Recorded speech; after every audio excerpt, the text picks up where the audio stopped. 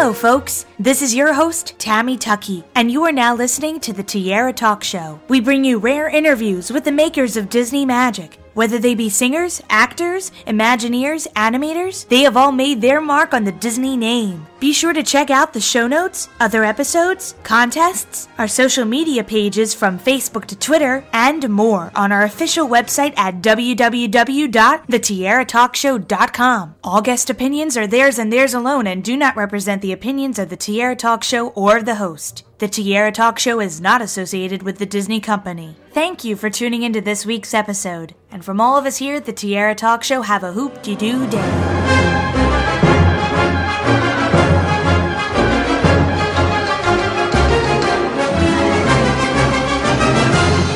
I'm excited to welcome this week's Tiara Talk Show guest, animator Darrin Butters, to the show. Welcome, Darrin. Hi, Tammy. How are you? I'm doing swell. How are you? We haven't seen each other in, has it almost been 6 months? Is that D23, right? Yes, it was, you were hosting a couple of panels. You were hosting the Aladdin panel and I think the short film panel, correct? Yes. Oh my gosh, that was a lot of fun. I am so lucky to get to do those things. Those are the highlights of my year. As somebody who hosts a podcast, I feel it's not easy to always gather up all the questions and ask as many as you want during a specific amount of time because, everybody's looking at the watch, trying to make sure the panel, goes accordingly. So how do you prep for these panels? We have a set schedule, I guess, a set amount of material that we try and tear through. We get a little talkative because we're really into...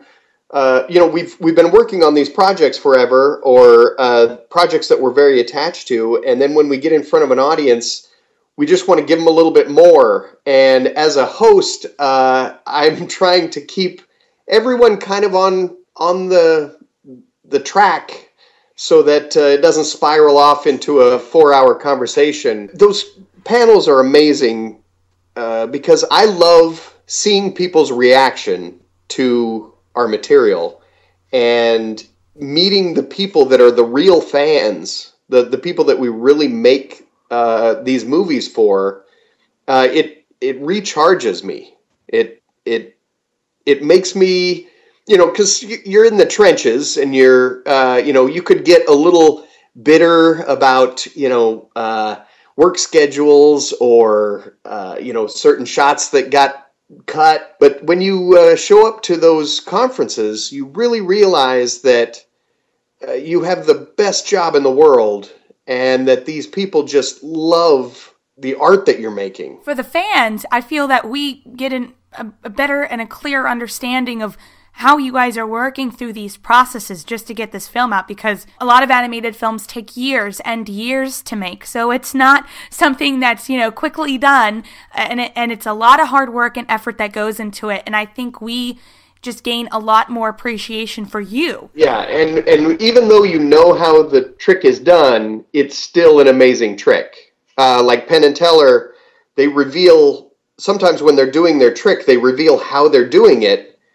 and then they wow you with their craft and the way they're doing it, rather than keeping a secret from you. And I've always been a big fan of theirs, and I enjoy letting people in on the secrets of how we do some of this stuff and watching them build a respect and a love for it even more. And one of the first Disney projects you got to work on was the 1999 Dinosaur film. Yeah, that was an interesting time in Disney's history. They were trying to build a digital studio. They had to build an entire wing of this new technology. They had such a legacy of the traditional animation, and it was really kind of a time for discovery. The pre-production on that film was like 4 years or something. Like it was luxurious.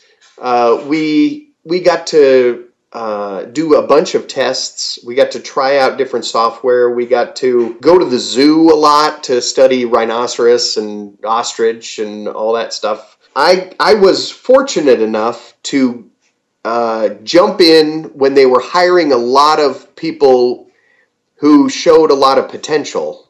Not necessarily tried and true animators, but people who were willing to test the new technology. I showed my reel to the director, he was then the head of animation, Eric Layton.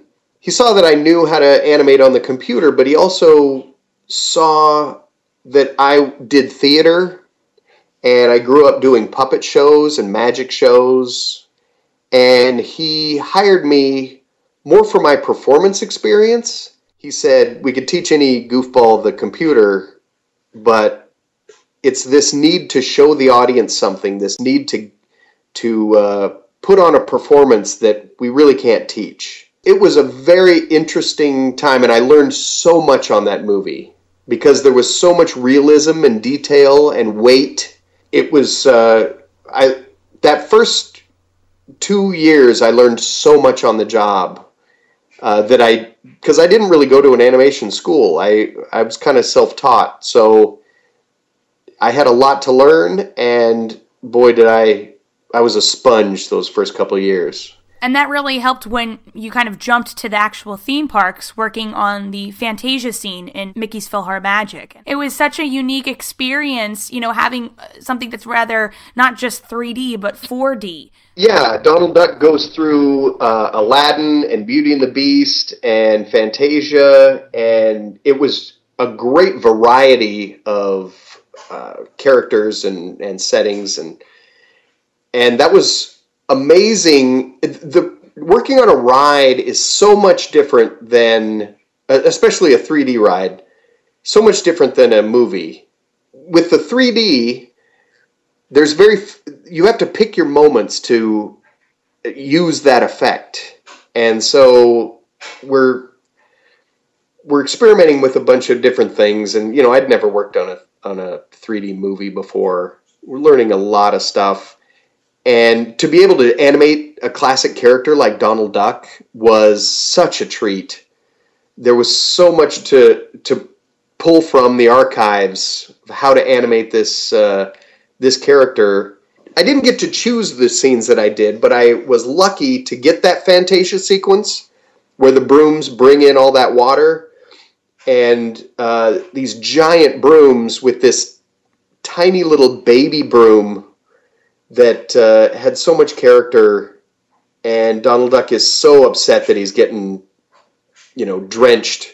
Just talking about it now, I remember all the problems we had with the aerial rig in that, and how our first versions of it looked so lifeless, and it didn't look like Ariel.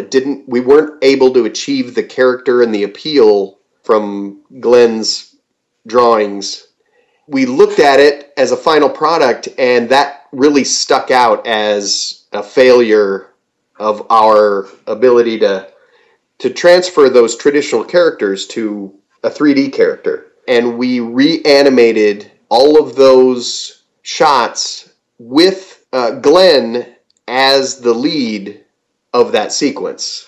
I tell you what, after his drawovers and the revisiting of this through his supervision, it was 180 degrees from where we were. I think for a lot of the adults, once we get to that whole new world sequence, I think as adults, we feel like kids again, because we feel immersed in the world and we feel included with the kids because the kids are reacting. And at this point, we're flying on a magic carpet, And I feel it's the same way with Zootopia, which I just saw this past weekend.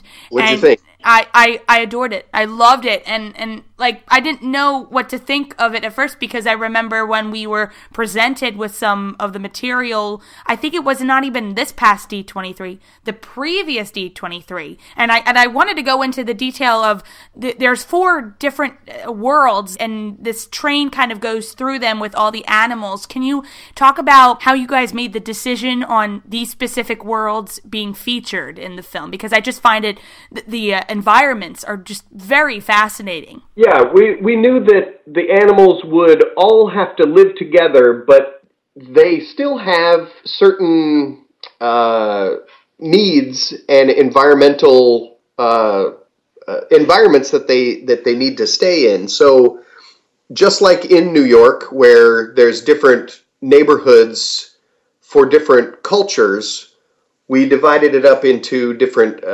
ecosystems. In Sahara Square, where all the desert animals lived, we thought that would be neat if it was kind of more of an upscale Dubai, Monte Carlo type atmosphere. Instead of a stark, desolate desert, it was this thriving, glamorous hub of, like Dubai, where the development of resort hotels is huge. And we knew that there was needed to be a tundra town, a place for cold weather animals to live, like moose and polar bear. And if you've ever had a window air conditioner, there's, in one side of it, the cool air is blowing in, but on the outside, there's hot air blowing out. We thought that would be a perfect border for these two environments. One is blowing cold air into Tundra Town, but in the back of this air conditioning system, hot air was blowing into Sahara Square to keep it warm. And the Rainforest District is a totally different neighborhood because it's a vertical neighborhood. Instead of spreading out, they build up to the canopy of the rainforest. A lot more goes into these movies than people know about. First and foremost, we try to make movies that everyone can relate to, or that everyone can be entertained by. And when we came up with this concept of predator and prey living together and the tensions that has, especially with our main characters, where they're natural enemies and they're forced to work together, that kind of conflict, that kind of tension, it isn't something like a message that we're trying to shove down people's throat or anything. It's just a symptom of the drama that we're trying to create. And so it's interesting to see how this environment that we set up and these two characters that we force together, it kind of brings out issues that are relevant in everyone's lives. I want to tell our listeners that they should definitely go out and see Zootopia as soon as you can, whether you have kids or you don't, or just want to go out and have a great time and enjoy a film that does bring up questions and topics and discussions that should be talked about today, and also plenty of jokes. You have Flash the Sloth, and everybody adored him.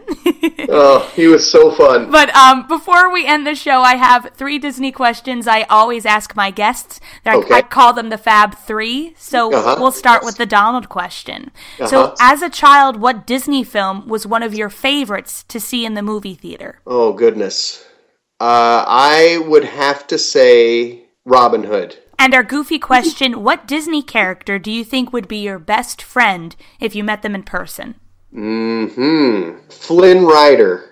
And finally, our Mickey question, if I asked you to name any Disney song at this very moment, what immediately comes to mind? A Whole New World. Well, thank you so much for coming on the show, Darrin. It was an absolute pleasure. I want to remind listeners to go ahead, see Zootopia, check it out, and also follow Darrin at Darrin Butters on Twitter. And I think you're also on Instagram, right? I think so. There you go. They can follow you there. And we hope to have you back because we know you're working on Moana. Yeah, I got my first shot on that approved yesterday. Oh, that's great. That's so exciting. It's going to be such a beautiful movie. Well, thank you again for coming on the show. Thanks, Tammy. Try everything. Try everything. Try everything.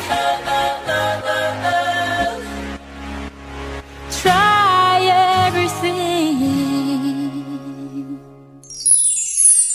No matter what type of animal you are, change starts with you.